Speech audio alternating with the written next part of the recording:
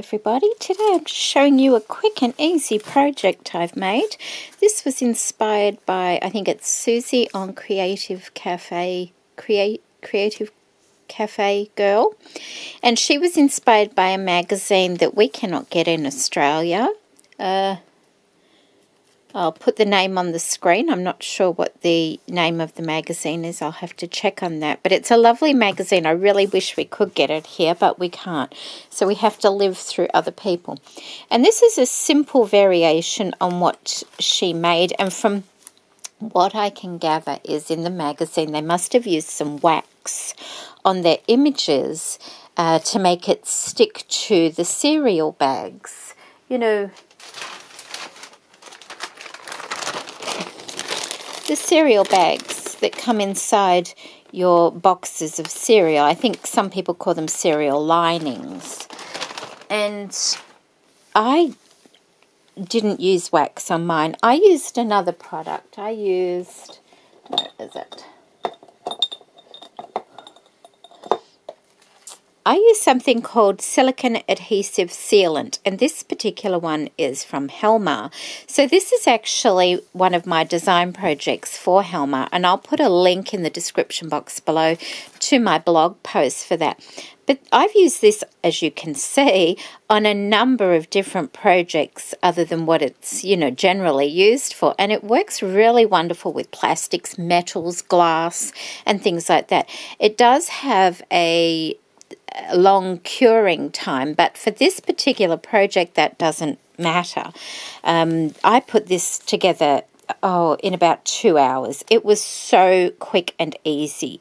And if you want to know exactly how I did that, it is on the blog post. But I'll just have a flick through of this right now. So that's the front cover. I've just used an image from a gardening book. I've typed up some numbers and words and just cut those out and stuck those on. The back is that. It's a cereal bag, like I said, and enclosed inside the cereal bag is just a tea-stained piece of ledger paper, I guess it is. Okay, and I've done some stitching on this as well.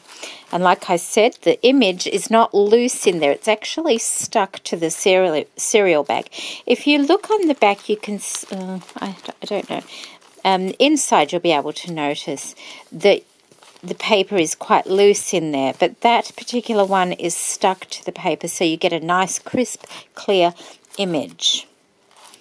And so this is the inside. I've recycled a bag there, and so inside that I've just popped a piece of paper so that it wasn't entirely see-through. And then I've just put a few things of flowers, a bit of ephemera, so that I can put them in the bag, in the book if I want. That's just put in there. That's just some book paper stuck to a bit of cardstock. That I use for lots of different things. I use it for sending things to people, but I also cut it up and make tags and things like that. So that's just, I just included it on the stitching when I stitched the cover together. Bit of stitching there, and I love the feel of this. I've used a slightly heavier weight paper than typical photocopy paper. I think photocopy paper is about 80 GSM or something, and I think this is about 100, and it's really nice, and it does tea stain up very nicely. Just some ephemera pieces, and I pretty much just used what I had in my little dish over here, and that's why it didn't take long at all to decorate this, and it is simply decorated because I plan on using this for the garden we're making out the back. I want to write things down. So I'll just have a quick, I've got a bit of, what is that called? Stick and peel or something like that with your book papers. Really easy to do. Just put a bit of glue down, put a bit of book paper down, let it dry for a couple of seconds and rip it off gently, of course. You do get the writing backwards sometimes, but that's okay. And just some papers, bits that were laying around like that. That's that Asian paper I found a while ago. I don't know what kind it is, but it's really nice. Some graph paper. A little tag in there with some seam binding. Another image, just some paper to write on. Simple decorations. Another simple one, a couple of punch outs there.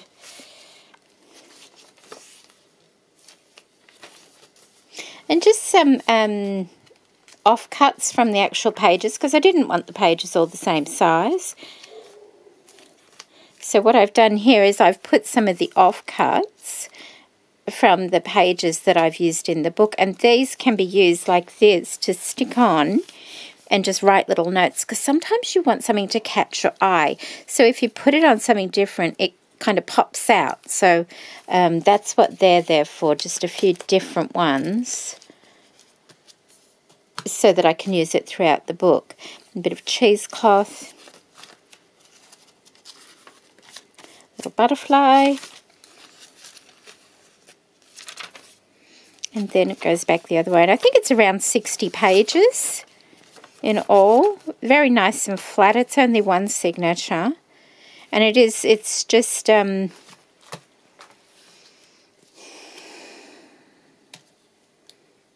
it's about 8.5 inches by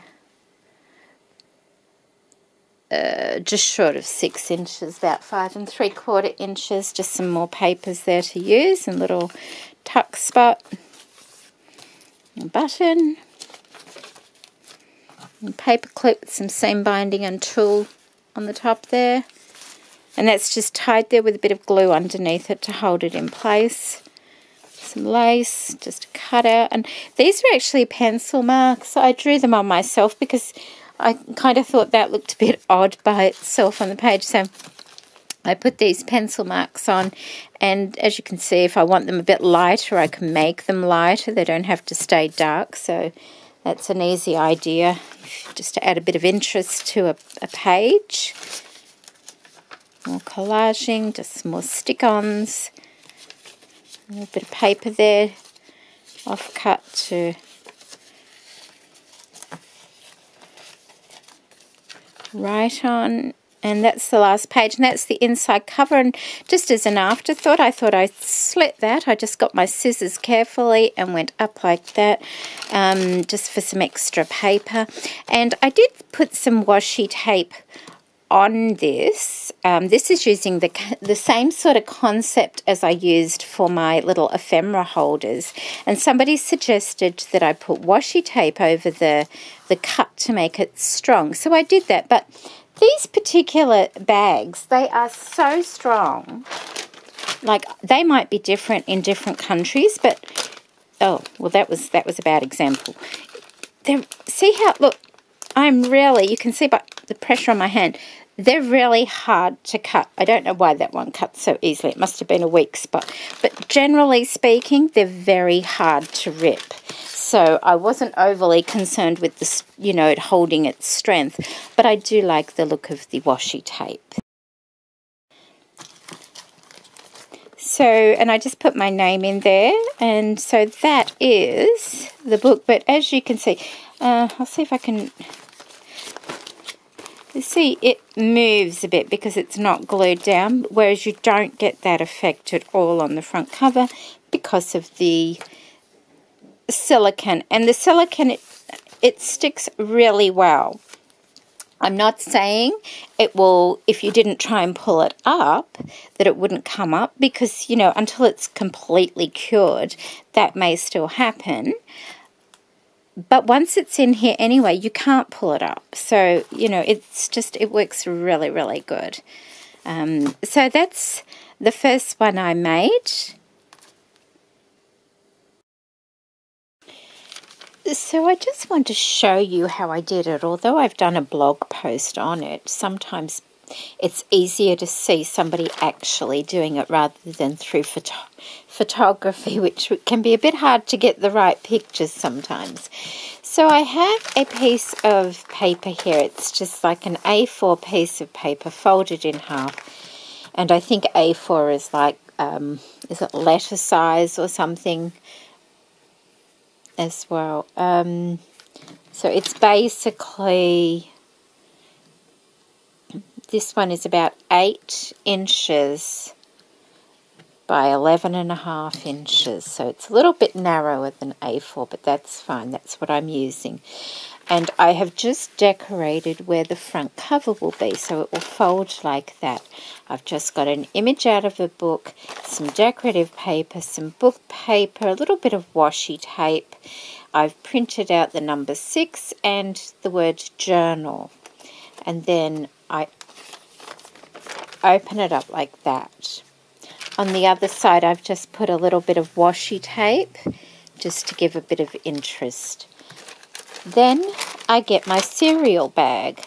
Now my cereal bag, when it's folded like that, is 8 3/4 or actually 9 inches. And it's about probably 13 inches. That's the size of my cereal bag. They come in different sizes.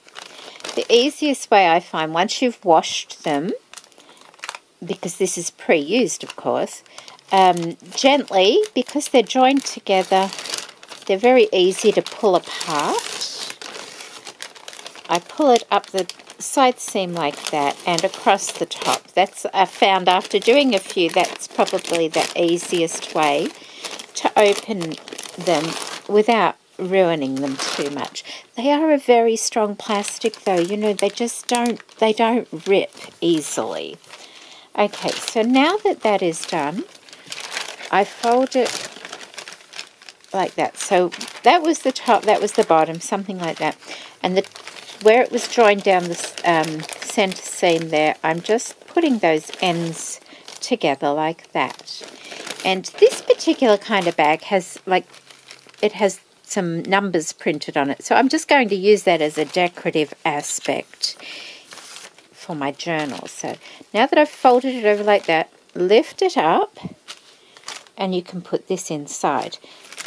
But I'm just going to make sure that I firmly crease this side here so I can line it up fairly straight. We do trim it as well. So that's like that. I'm going to, because I will be trimming it up a little bit, I'm going to, it's probably bit more than 1/4 inch, I think. Oh, it's about 1/4 inch, just under 1 centimetre from that crease line there. And I'm just positioning it in the centre like that. Now, I glued all these on with a PVA craft glue from Helmar. And this is the silicone adhesive sealant. It's almost finished, this tube. I might actually get another one because, oh no, there's still a bit in here I can use. Might as well use every last drop of it. And all you do is put some of this on, a few blobs, see how much I can get out of this. There should be just enough by the look of it. You don't need it too thick. Okay, that should work, let's hope. I have a little spatula here, and all you do is spread it over the picture section. You don't need to be spreading it over anything else, because that's the part you want to be able to see through the plastic properly. You don't want it to look like it's floating within the cover. So down that decorative paper there, the more you move it, it gets a bit softer and it's easier to spread around. And then you might actually find that it's a bit thick, so you kind of scrape it around and move it around to other parts. So you can see it on there, but I can put it up somewhere where it didn't get as much.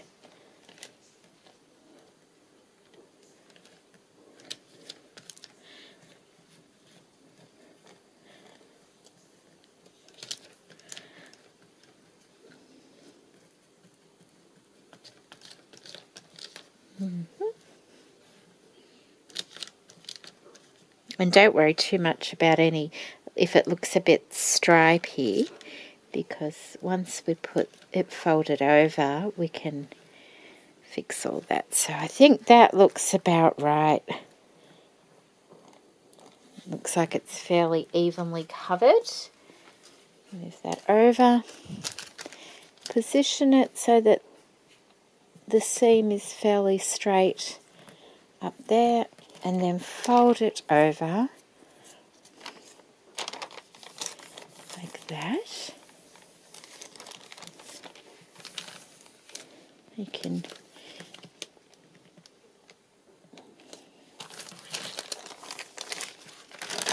I'll just see if I can pull it down a little bit on this side, although it's not too bad. There. Is that right?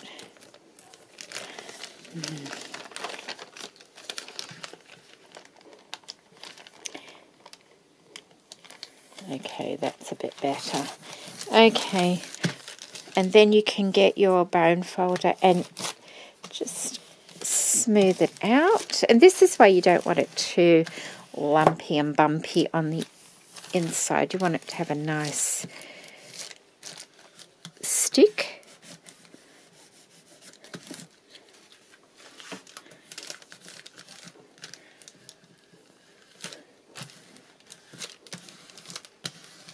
Like that. And that's what you do. That will hold it there. Like, it will take a couple of days to cure properly, but that doesn't stop you from continuing on with this. And then all I do is, starting in the center there, I sew around the paper all the way around, where you can sort of sew that way, and then that way, and down, up to you. And then once I've sewn that, I can leave it a little while perhaps, and so it doesn't clog up my sewing machine. And then you can come back and sew over the top around the picture and things like that if you want to make it more decorative. So it was just having a little play around, and this is kind of more in the way that Creative Cafe Girl did hers. Whereas before I had a big sheet of paper behind everything. This is like floating clusters. So all I have is a bit of book paper, the inside cover of another book, some diagrams, and a little bit of, there's a bit of lace here, and this is a little bit of crochet trim, and I think I will put that on the outside because it's quite thick, so trying to keep it fairly non-dimensional. And then these are the bits that were ripped off this inside cover piece, and I thought I would put a bit of that down the center just to add a little bit of stability to the spine.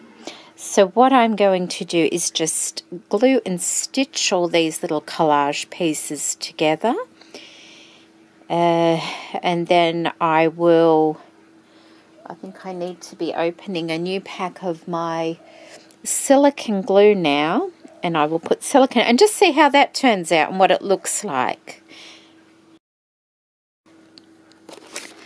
Don't you just love opening new glues? Look at that. Ah, non-squeezed yet. Lovely. Okay. So on this I'm going to do the back cover as well. I just need to pierce the top of that. Okay, and get a spatula. So I might do the back cover first.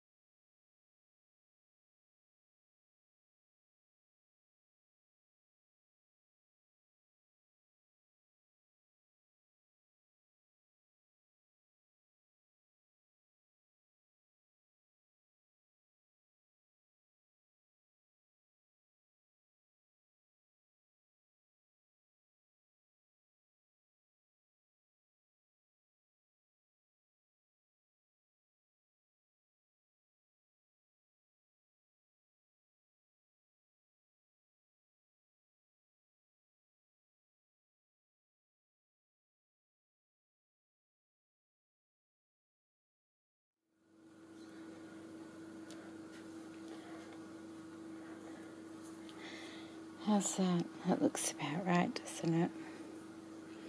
I think. Now I'm going to put my finger where that crease is and hold it, and then smooth it over the top. And I think I'll get a wet one to do that.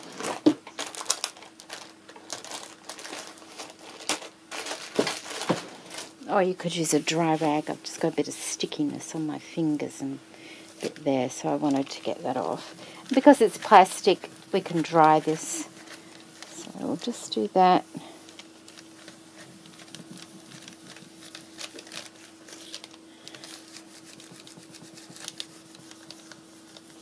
And that's a bit like ripped from when this particular bag was opened, but that's okay because it adds to that rusticy kind of shabby look, which I like anyway. And when I've put a few stitches in that, it will hold it down.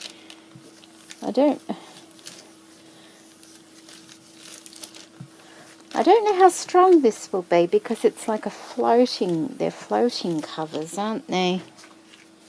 We'll just have to find out. Okay, and this little piece here I will stitch on to the front like that. I'll just get a towel to clean and wipe that down, and I'm going to let that sit and cure for a little bit. I may need a little bit more under there.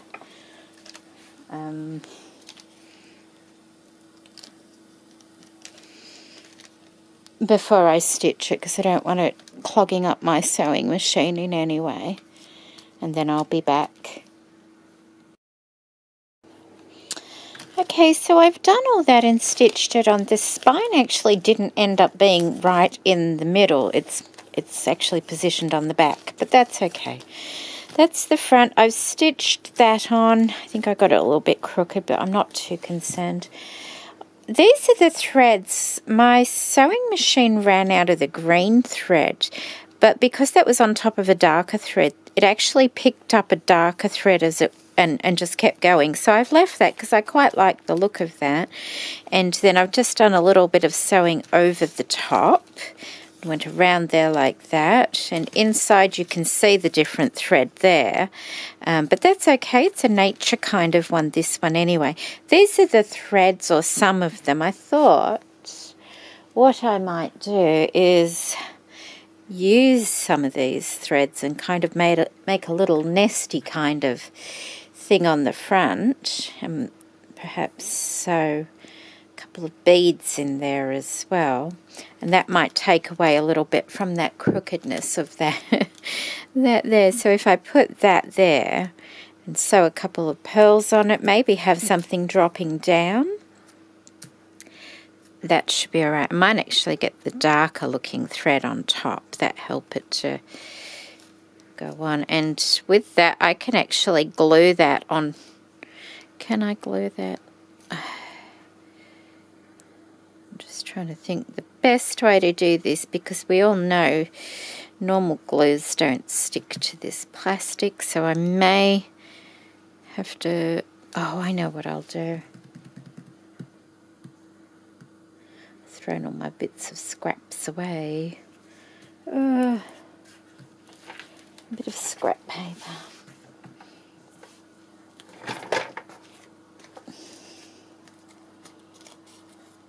Maybe I'll just rip a bit off here and use that behind it. Okay, a little bit of, this is actually tacky glue in here, Helmar tacky glue. I just like to have it in a smaller bottle. I'm just going to strengthen it a little bit.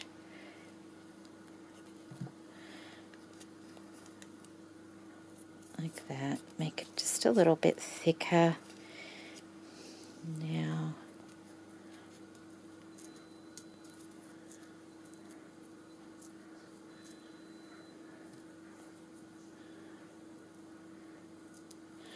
okay. So now I've got a base that I can put it on and attach it to that. So that's what... Where'd it go? Oh, there. Okay, so is tacky glue going to hold that? I might...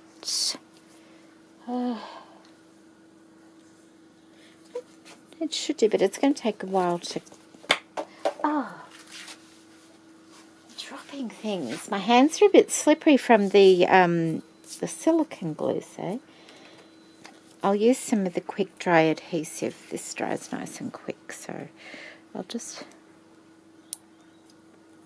put a bit of this on there.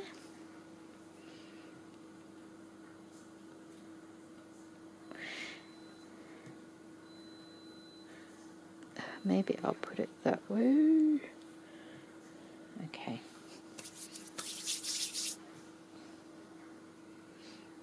And then a bit on this side.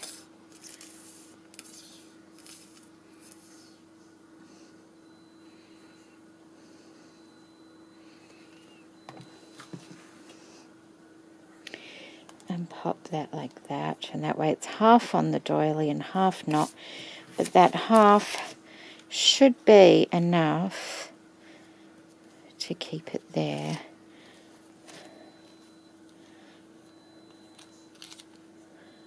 I want to give it a nesty kind of look, don't we? There we go, like that.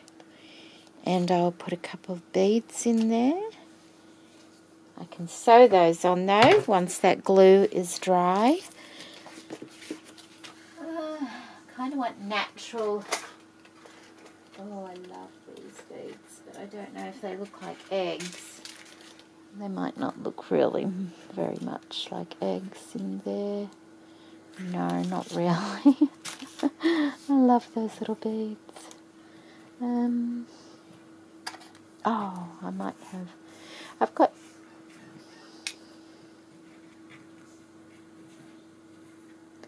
Fingers are so slippery. What have we got here? That one you should be able to. And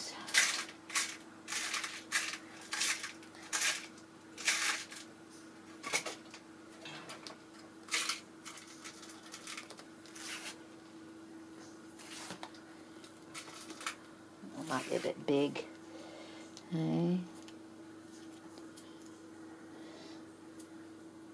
It might be a bit big because it's a, you don't want to stop your ability to write or anything, so maybe no, I don't want to do the same. Oh, I know what I will do. I'll put a little rhinestone in there as well, kind of like that. That will look pretty, won't it? Okay, and then that will be that cover. So it'll be interesting to see how this one turns out because, of course, these covers that I've... Oops, that's just a piece of paper. I've gone ahead and done. They have the paper all the way across, like that. But these are floating inside, so it'll be interesting. Okay, so that's sewn on. I've stitched the little pearls and the rhinestone on that. I'm not sure how these floating ones are going to go. See how that curls? Whereas the other ones, because they've got the paper in them, they don't curl. Like, they curl a little tiny bit, but not enough to, not like this. So that's going to curl a lot by the look of it. I think the only way you could probably stop that is to stitch something. Like, maybe, but that might ruin the whole effect of it. So what I've done now is I've just put some papers, pictures I might like, because that's more of a wildlife one, and then just different sizes of papers and things like that. They're not stitched or anything, they're just all blank. I did put a flip to see if I, in there like that. Probably put a blank piece of paper there to write on or something, or maybe even another picture there. That might be nice. Another picture there. But that's all I've done. So that's that, and I've got quite a lot to be decorating. Like there's that wildlife one, but I've got number 2, and like the same thing, I've only just slipped all the papers in there. They're not decorated at all. So that's number 2, that's the inside, and they're blank on the back. That's number 3, same sort of thing, just papers inside. Number 4, and that's the inside. They do feel good, I must admit, they do feel good. Number 5, that's the inside.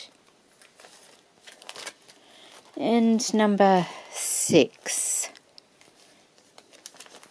and that's the inside of that.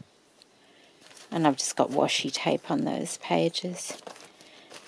And that's the one that I've, that's the one I completed. Or, you know, can still be added to. Can still be added to. I've still got to put something on the bulb pin there. I'm not quite sure what yet. So I'll show all these in another video. It's going to take some time. I intend to listen to some audiobooks, I think, while I'm playing in those. And that should be nice. Nice. Get our minds off other things, I think. Keep things nice and happy and, you know, as carefree as we possibly can. Keep ourselves happy. There we go. So thank you for joining me today. Take care, everybody. Bye.